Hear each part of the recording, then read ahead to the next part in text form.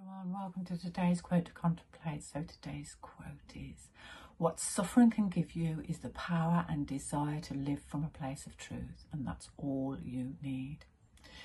It was all I needed, as excruciating as it was, living in a place of severe depression and no longer wanting to be alive. It was that suffering that woke me up to truth. And let's face it, for most people, we need that push. We need that suffering. It absolutely, of course, doesn't have to be that way. You may already have a deep calling within you to find truth, to answer questions like, who am I and what is life about?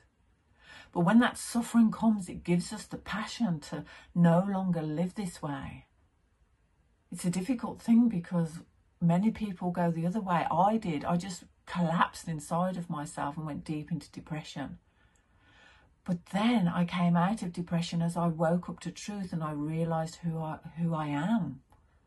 And I've stayed in that place of truth. Once you're there, you can't go back. There's no turning back.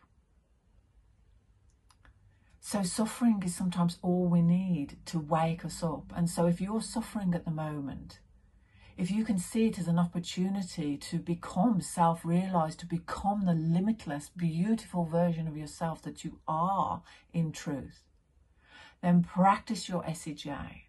Come out of that place of suffering and live to your full potential.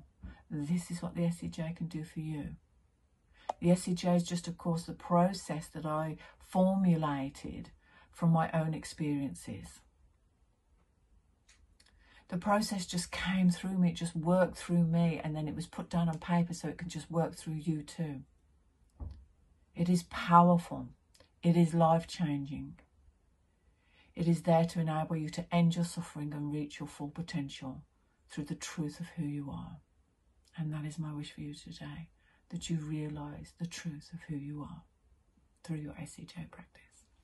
Bye for now.